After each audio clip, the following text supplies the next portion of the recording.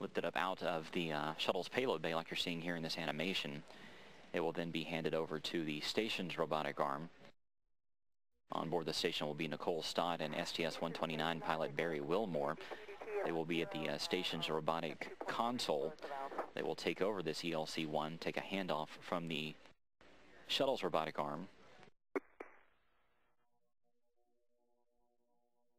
And after that handoff has taken place, the station's robotic arm will move this ELC1, which weighs more than 13,000 pounds, out to the port truss, which is the left-hand part of the station, and we'll begin the process of installing it.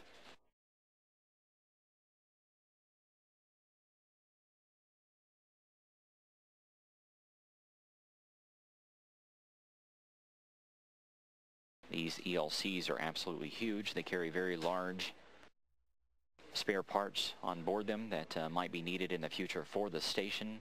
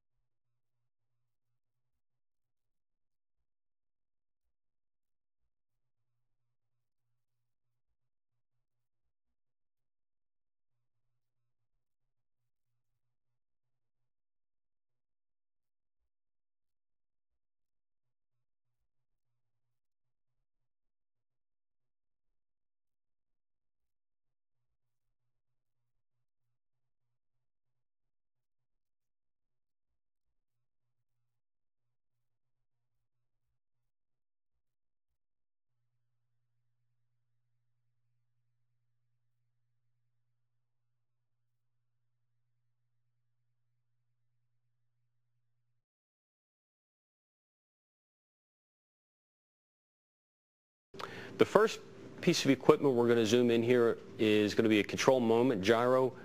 We use these to provide non-propulsive attitude control for the space station. We use 4 of them. This will be a spare. You'll see another spare on ELC2. Next is the battery charge discharge unit. This box is responsible for controlling the charge and discharge of the batteries that are part of ISS's photovoltaic power system. Next is the plasma contactor unit. The job of this box is to essentially ground ISS's structure to the space environment to prevent any arcing from the plasma environment into the station's electrical system. Latching End Effector, this is essentially the hand at the end of the station's robotic arm. On the underside of the ELC, these 3 ORUs work together. They're all part of the external thermal control system. We have the nitrogen tank assembly, pump module, and ammonia tank assembly. We use ammonia as the heat rejection fluid in the external thermal control system. It's stored in the ammonia tank assembly. The nitrogen tank assembly pressurizes the bellows in the ammonia tank assembly, and then the pump module pumps the liquid ammonia through the lines to collect the heat and then reject it out into the radiators.